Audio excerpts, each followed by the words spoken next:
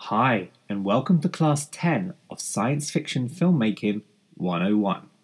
In this class, I'm going to talk about the process in shooting and creating digital bodies. Now, in my debut feature film, The Beyond, the big task was to create a photorealistic human 2.0. That is where the body is augmented, but the mind and face is still 100% human. Now, bear in mind, this is an independent feature film with a very tight budget. So therefore, I had to think outside the box to achieving this. The first thing I did was to work with a CG artist to create the 3D asset of the digital body. We did this using Autodesk Maya and rendering with shaders in V-Ray. Now, this part of the process could take weeks to months, from initial ideas and design to building the geometry and then shading and texturing before rigging a skeleton for animation later. But I have to stress it's very important to nail your design here, as changing it later in the process will be very expensive. We knew we had to utilize the actor's performance, and therefore would need some kind of motion capture.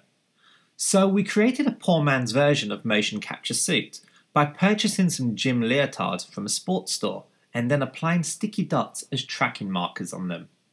Now, before attempting this madness, we did several tests with the actors to ensure we nailed the process down. This also gave the actor an opportunity to get used to the process in advance and the cinematographer to figure out what things we would need technically to achieve this.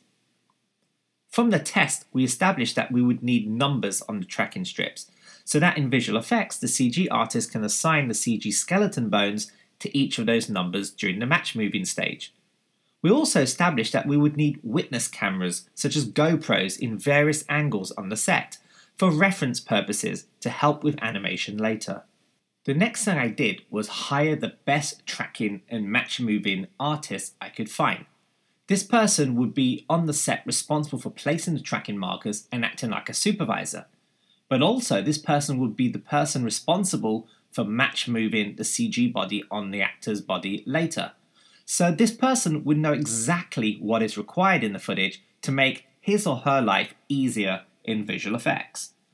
FYI, if you don't do that, then it will bite you in the arse later, especially when it comes to visual effects, when the artists are complaining that they can't track the shots or it's taking forever to do, which would not only eat into your schedule, cause unnecessary stress, but also eat into your budget. So please don't skimp out on getting the right person on set to oversee this and gather all the data required, rather than trying to fix it in post. Meanwhile, the visual effects supervisor on set would ensure lighting and reflection data was captured, as well as capturing as much reference photography from all angles of the set, including color charts, measurements, and so on. This would help with the CGI integration of the digital bodies later on in visual effects. We also used prosthetics to cover up the hair and make our character bald, so that when placing the CG head section of the digital suit, we didn't have to deal with hair, which would be a nightmare to remove in post. But also, we wanted a seamless blend between her face and the digital head section. So therefore, we applied a photogrammetry scan of her head using several photographs taken on the day and then stitched together using Autodesk Recap software. To apply the performance of the actor's motion to the digital body, we rigged the CG asset with a human skeleton, but also adjusted each digital suit to match the dimensions of both actors.